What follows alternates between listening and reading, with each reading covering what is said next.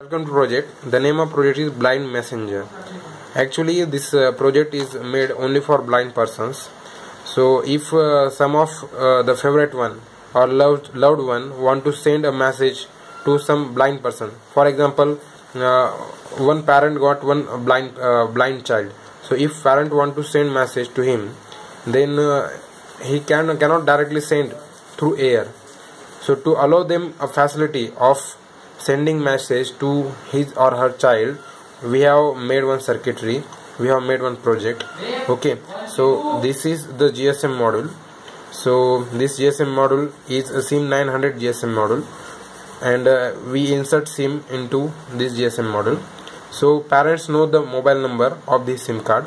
So if someone wants to send a message, then it will send message to this mobile number, and accordingly using RX and TX pin, so using TX and RX pin we can read the data which is to be present in the SIM. Okay, and here we are using PIC18F 4520, or we can use PIC18F 4550 IC also, or even you can use PIC16F 877A also. So it depends on you. So here we are using PIC18F 4550 IC, and these are the vibrators.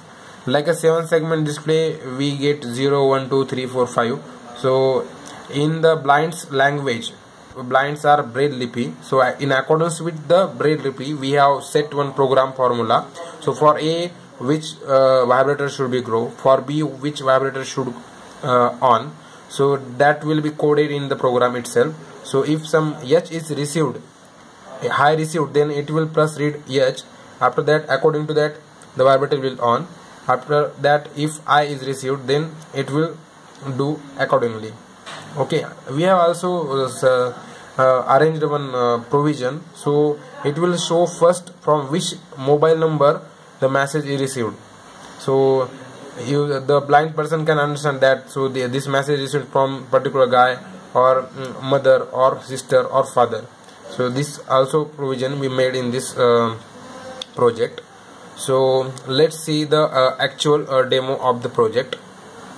Here we are sending message through this mobile. So mobile number which is there is here the number is the SIM card number which is present in the GSM model, and the number is 9145745255, and we are sending message as a happy Gudi Padwa because tomorrow is Gudi Padwa. Okay, so you can send any message, no worries. So if I click on send button, so it will sending.